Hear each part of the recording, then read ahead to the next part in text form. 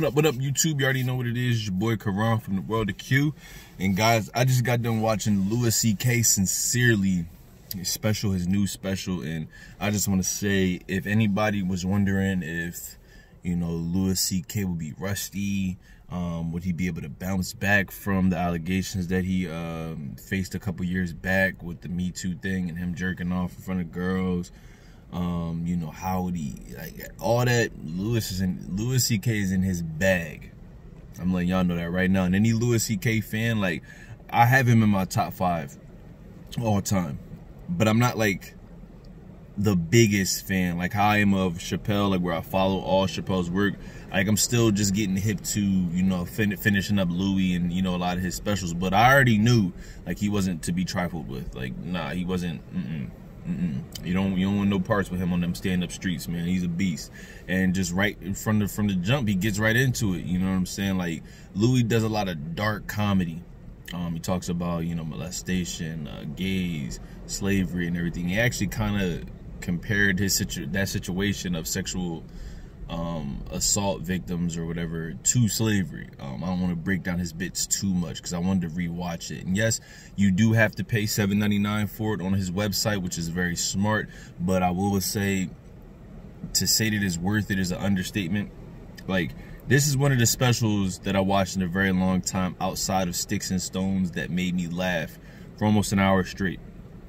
Now you see nowadays a lot of comedians are making their specials just a little bit shorter because a lot of people don't have the attention span to sit through for an hour, and also because they're just not talented enough to have an hour's worth of great or great material to where you can pace your material all the way through. A lot of comedians don't have that. And sometimes it's not because people can't sit through that.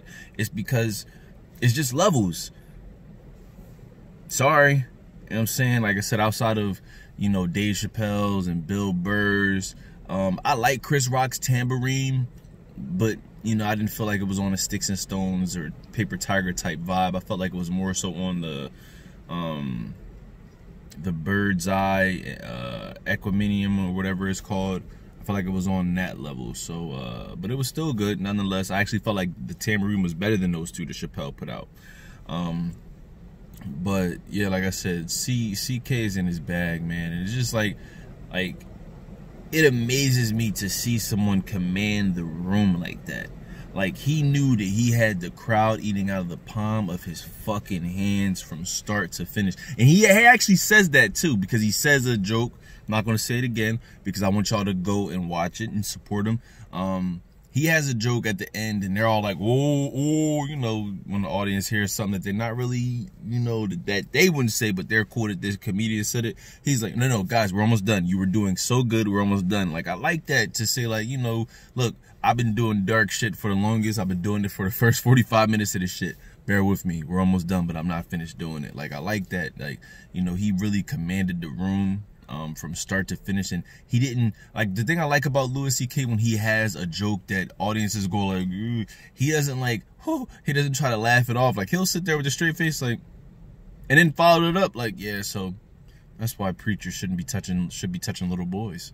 The one joke he had at SNL about child molesters or pedophiles is them knowing everything that they're doing and knowing the consequence of it, it must be pretty great. Yo, that's a controversial fucking joke, and he did that on SNL, bruh, and got away with it. I'm not gonna say got away with it, but because he did get some backlash about it. But it's yo, that is the testament to greatness, especially with comedians. And I think Andrew Schultz compared it to kind of being the matador and the bull, where you can kind of get just close enough and then whoop, and then the bull's going right through it and getting ready for that routine again. He can walk that line from being offensive and downright disrespectful, disgusted and all that, to just being wow, that was brilliant. That was genius what he just did. I felt myself kind of being in awe. He was just stringing them shits together, and I'm like, God, in this day and age, especially what he did, and he owned up to it. I will say this because it's not big. It's just yo, we all have our shit. Y'all just found out what my shit is. I'm jealous of y'all because we don't know what your shit is, which is true. We look, did he what he did was fucking weird. It was creepy. He's a pervert, but he's also a comedic genius. I'm sorry. You know, like, I don't think he's an amazing person or everything, but we're talking about strictly his mastery of the fucking art, because he's a master of the art, bro. Like, he is the modern day George Carlin. And that's not even a stretch to say that. Like, CK is one of the GOATs, like, just a god of comedy, so to speak. Like, you know, I read a book by Malcolm Gladwell about, you know, the outliers.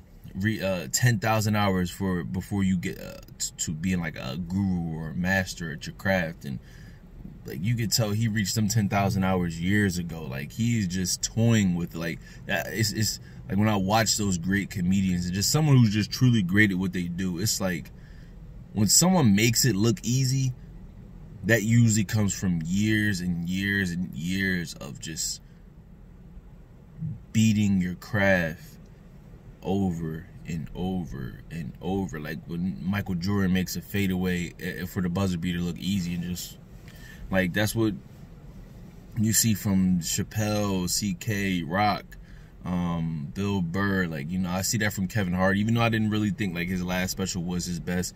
But you just see that, like, it's amazing. It's crazy to just watch that shit, bro. Like, I caught myself not even laughing sometimes, but really just watching his presence on the stage and how he was just making eye contact with he made everybody in the audience feel like, I'm looking directly at you.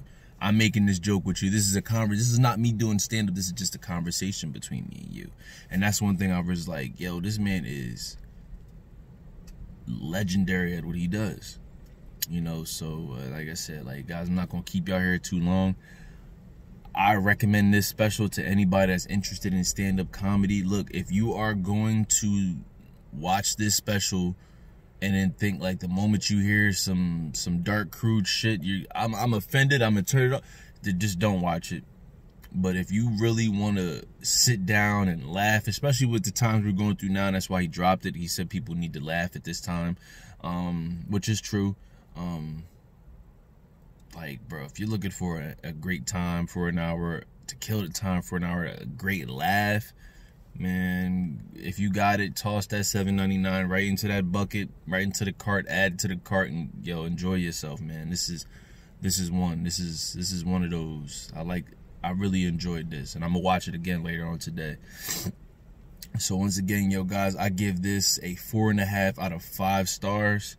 CK, he did his thing, man. Like I said, he was in his bag from start to finish. So, like I said, I'm looking forward to more stand-ups coming out later on this year. You know, hopefully, I think Rock is bubbling up something, man. I think he's about to drop a banger, because I know he's a competitor. So it's like, I don't know him personally, but you know, when you're that great, like, you're a competitor. You want them to all do good, but you also want yourself to be like, look, I'm in this sentence too. You know, seeing Sticks and Stones, Paper Tiger, now Sincerely, man, listen. So like I said, guys, yo, once again, your boy Karan from the World of Q. Guys, yo, leave a comment down below what y'all thought about this special. If y'all thought I was tripping, if y'all agree with me, yo, we out.